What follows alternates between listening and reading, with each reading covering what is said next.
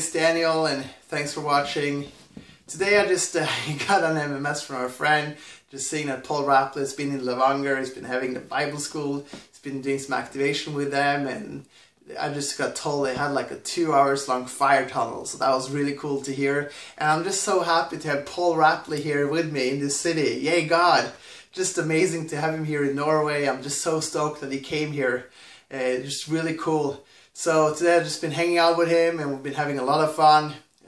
Went with him to the meeting in Haddal. Words of knowledge are mentioned in 1 Corinthians 12 as one of the gifts of the Holy Spirit. Og I 1. Korinterbrev kapittel 12 så står kunnskapsord. And it was just really cool to hear his teaching about risk-taking, healing, and him sharing testimonies and about word of knowledge and all this.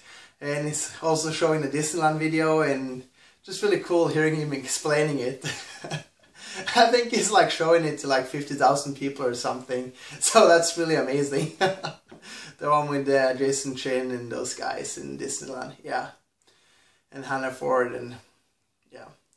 So it's been really cool. And at the meeting we were just calling out word of knowledge. Someone called a neck problem, and I had a lot of pain in my neck because a few days ago I was at this meeting and I went through a fire tunnel and I was manifesting so badly in the Holy Spirit, like crazy. I couldn't stop, and I kind of hurt my neck, so I got prayer, and it was like when someone prayed for me I felt like this worm just come on me, and it just, my neck got totally healed. So that was really good, so I didn't have any pain afterwards, so I'm just so stoked about that. No pain in my neck. Also, we saw some healings that happened.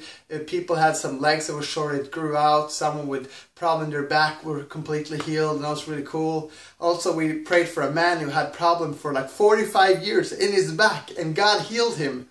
That was really cool with two girls that came and helped me pray for him, and it was just really good. And I just want to say that we just love to have Paul Rapley here in Norway, and just amazing to see that amazing guy just traveling the world and he's doing itinerant ministry, and it's really cool.